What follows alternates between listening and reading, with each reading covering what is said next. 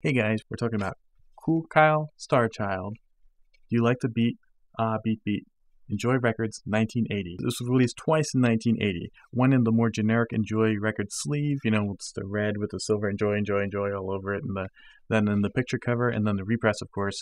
More recently, which I'm not sure, it's not recent, but I'd say like the mid-2000s, something like that. Repress it again with the picture cover, because again, if you're going to repress this, you want to get the picture cover after all. So this looks basically exactly like the original one did, even with the Enjoy information and stuff on it, and of course the great picture of Kool Kyle right there in the middle. So do you like that funky beat? It's one of those epic monster, super long disco cuts. This version here, I think it says 8.5 minutes. That's the short version. Yeah, the short version is 8.5 minutes. The full-length version is closer to 13. And again, pure disco. Kool Kyle, Starchild, as much as, the Starchild kind of implies in his name, he's definitely more of the DJ Hollywood disco side of early hip-hop as opposed to sort of the more melly-mel, cool modi street side. And you definitely get that in the lyrics. But I have to say, for that, he does basically pure non-stop rapping through the whole thing. And he sounds, a bit more credible maybe than some of the more disco rappers you think of when you think, oh, he's totally disco. So he's sort of riding the line. He's definitely on that side, but he definitely brings some of the skills of one of the earlier street MCs. He actually had a couple of records over the years. He started out on Enjoy Records, like the one I just showed you. He did a couple there, and then he actually wound up on, I believe, Profile. I don't know too much about the history of Kool Kyle outside of his records. I believe he's one of those disco fever guys. I think he actually did, I say he's in the vein of DJ Hollywood. I think he actually did work with DJ Hollywood. I know there's an interview which I read some time ago with him on the Foundation, Troy. Fantastic site, fantastic. I recommend you go there and read all those interviews. So Kool Kyle is definitely on there and he gives his story. But frankly, I think, these records are really the hit of it. And perhaps this one in particular was probably his best known of his four. And happily, he's also one of those originators who's still around to this day. So, he'll still do shows and sort of old school stuff. And you can find him on YouTube and stuff. I actually think he has a few new songs online, or maybe not new like 2014, but new like the 2000s. So he's definitely one of those guys who's still out there, still has a name in it. So one thing you'll notice comparing the inside label to the picture cover is that the inside label actually credits it to Kool Kyle, Starchild, and the Disco Dolls.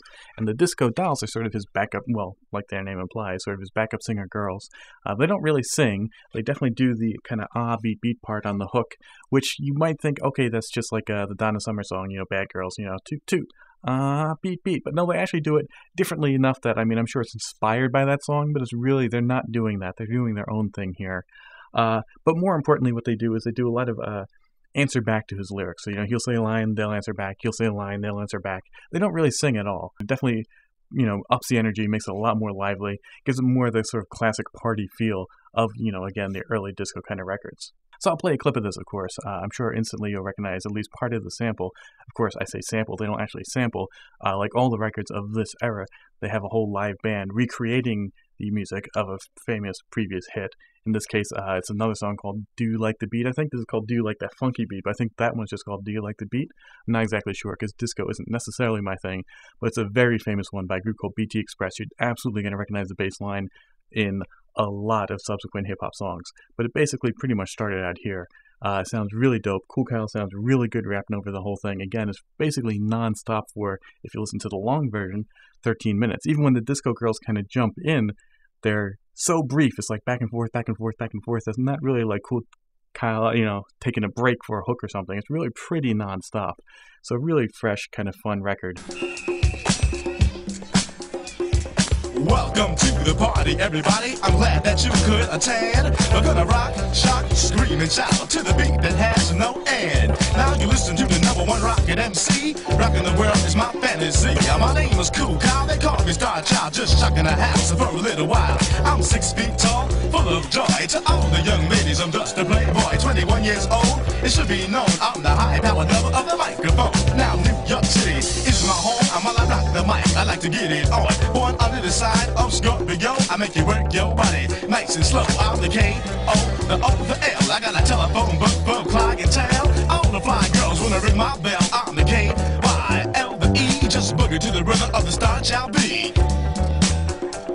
Now twice a week, I rock the funky beat. I don't need a crew because I can't be beat. I'm not 5, not 4, not 3, not 2.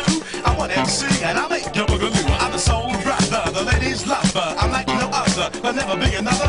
Playing the role and keeping undercover. I'm down by law, you better take a good look. Pretty soon I'll be in the history books. So do it, yo, stop. Let's dance to the music, make you wanna rock. Check it out, y'all. Beat, keep on to the boogie.